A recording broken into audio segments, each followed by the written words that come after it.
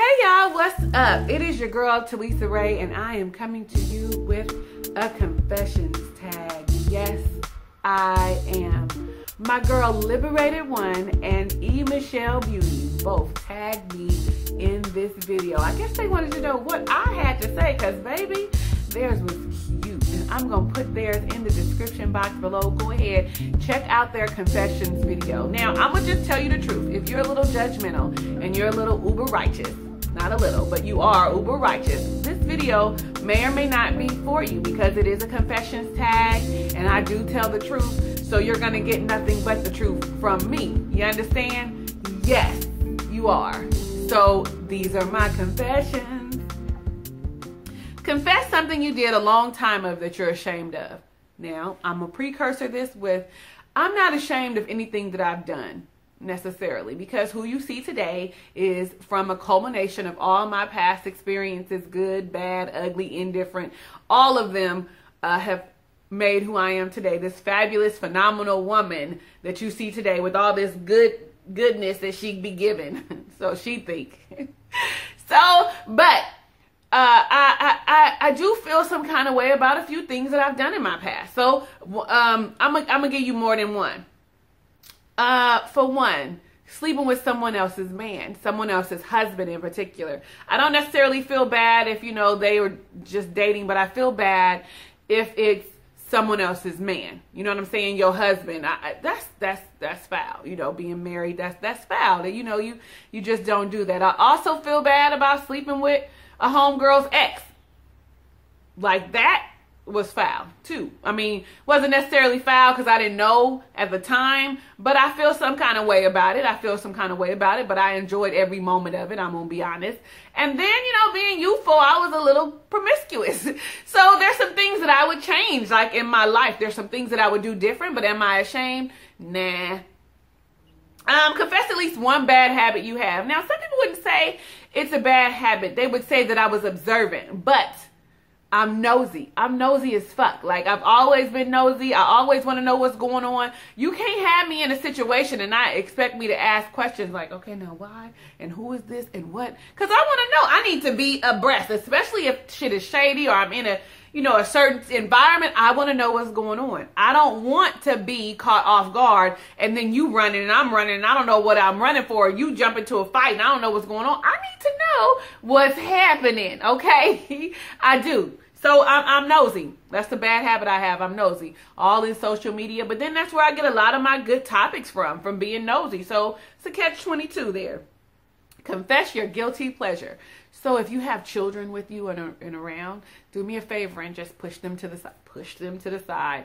Because my guilty pleasure comes from being a woman that does not, a single woman. A woman on her own. A woman that has needs and doesn't want to be promiscuous or add shit on her, notches on her belt. Yes, I masturbate. And it's a pleasure that I enjoy. I know some women will be like, I don't do it. Oh, that's nasty. Well, baby, you probably ain't never had a real good orgasm, because you got to know your own body in order to have one of them good earth shatter and make you cry, legs shaking, can't breathe orgasms. Judge me, don't judge me. I don't care. If your friend had a hygiene problem, would you tell them? So when I was watching Liberated One, she was saying that, you know, she's diplomatic and she understands that some people have health issues and et cetera, et cetera. Baby, let me tell you, I can't stand no smells. I can't stand, nope. Thinking about it makes my stomach hurt. A smell makes me want to throw up. I cannot handle it. So the fact of the matter is, if you are my friend, I am going to tell you through loving kindness, because I would hope that you would tell me that I smell funny, like my scent is off. Because if we're friends, I already know that you have good hygiene. You know what I'm saying? I already know that you take, you know, you take baths and you know, make sure that everything is in order on a regular basis. Your clothes are washed, you know, you brush your teeth, all of that stuff, that you're well kept. Like, I know that of my friends. So if they smell funny, I'm going to be like, girl, are you okay? Maybe you should go to the doctor. There's an odor coming from your body. It smells like this. Because sometimes they don't even know. You know what I'm saying? Sometimes they don't know. take a detox bath, but go to the doctor because it might be something internal. I mean, that's true. It might be, but I'm your friend and I'm going to tell you. And I would hope that my friends would do the same. If you see me looking down, it's because I'm looking at my Kindle because that's where the questions are. Confess something you're really bad at. Me? Bad at something? No, not me. Y'all know what I'm bad at. If you rock with me for real, you know that I have been singing on my videos for the last few months, and I am so not a singer, cannot carry a note, cannot hold a tune. I am not a singer. However, God's blessed me with such a melodic voice on a day-to-day basis, like every day. This voice right here is wonderful that I'm not mad that I can't sing, but I'm bad at it. I'm bad at it. People tell me I have a melodic voice. People think that I should be able to sing because it's a strong voice. And I used to have a boss, a manager. He used to say, I always know when you're talking because your voice sounds like you're singing. Baby, if that wasn't a compliment, I should have did something with my voice. The voiceover did something with my voice is what I should have did. Toot.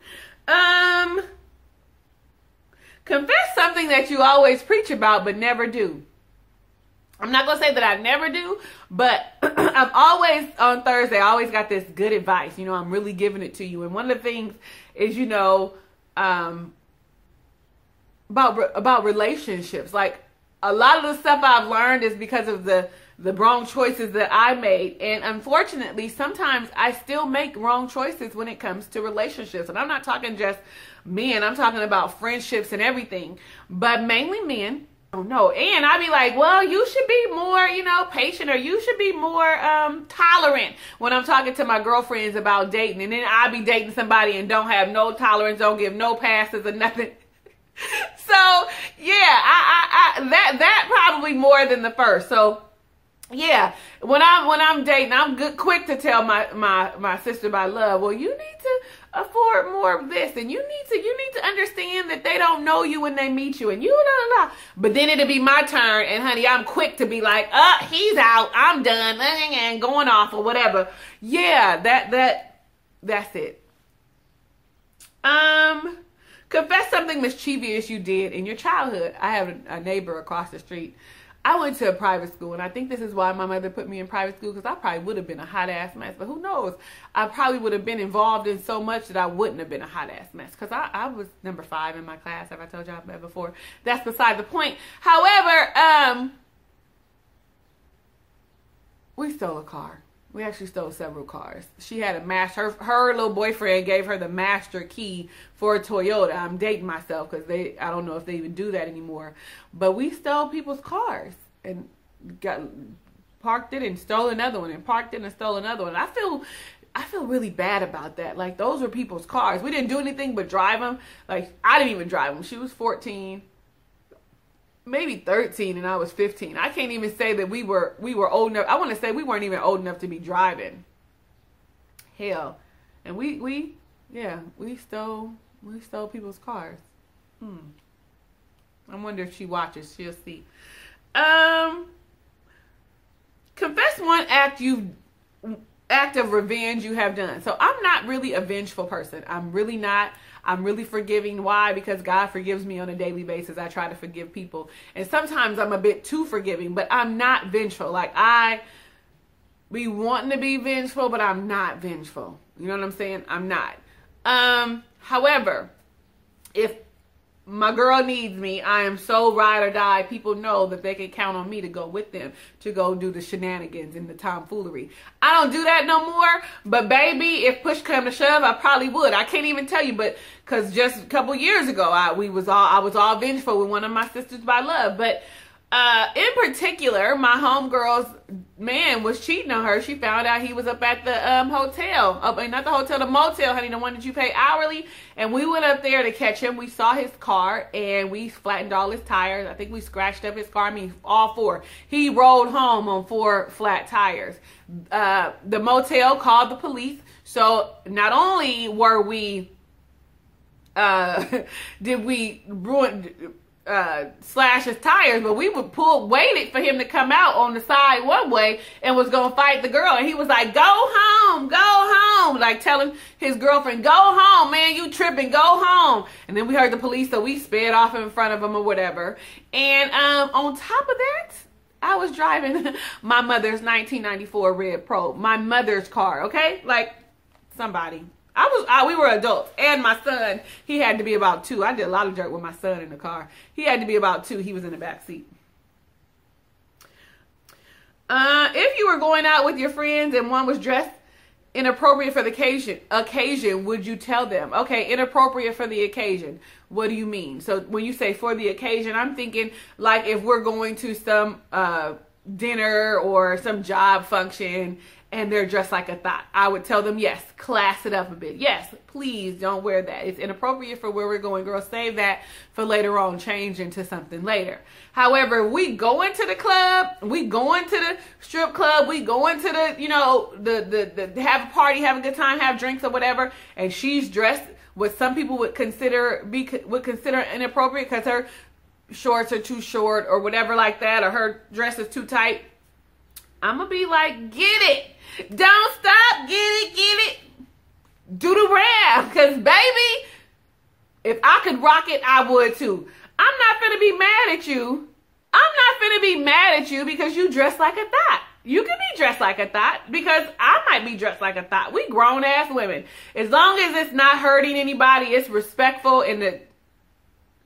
So to say, like, you're not wearing, like, fishnets, stockings, and no drawers on, and that's it, with a little tube top, like, we good. Because if you dress like that, I am going to say, bitch, we not on Hollywood. We not finna walk on Sunset. But if you look good, then if you look good, I'm not going to say nothing about it. But if you look a hot-ass mess, baby, your girl tells you look a hot-ass mess. Your ass too fat for that. Yeah, and I'm not talking about your ass. I mean, you too fat. That's what I would expect from my friends to tell me. I know for sure that my friends would be like, that's not right. Don't wear that. That don't look good. That don't look good. Let me get something out of my closet. That's not fitting your body right. If you had proof that your friend or an associate's partner was cheating on them, would you tell them? An associate? No, I'm gonna mind my own business. We not cool like that.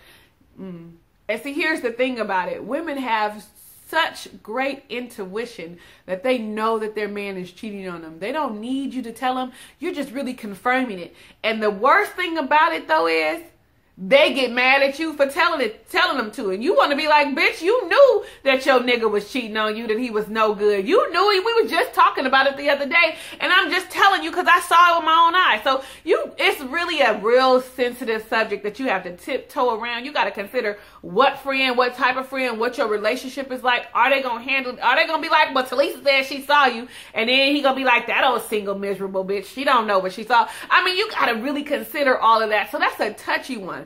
But I am the friend that might walk up and be like, hey, Robert, what's up? How you doing? Hey, girl, I'm Talisa. I'm his wife's good friend. Like, that would be me. And I might let him have to say something. But then, again, she finds out he saw you, and she's going to be like, well, why didn't you tell me you saw Robert and you saw him with so-and-so, so-and-so? He said he was talking to some girl or whatever. Why wouldn't you tell me? So it's all kind of convoluted. It depends on the situation and who it is. So I don't know. How about that? If you are in a store and you saw someone shoplifting, would you tell? No, I wouldn't. Yeah, shameful. I wouldn't tell them. I wouldn't tell. I might look at them and maybe their conscience would, or give them a look like I seen you, or maybe their conscience would get the best of them and they would change their mind, but I wouldn't say anything. I'm just being honest. I buy stuff from boosters all the time. Like, if a booster be like, girl, I got this, and I want it, I'm going to buy it.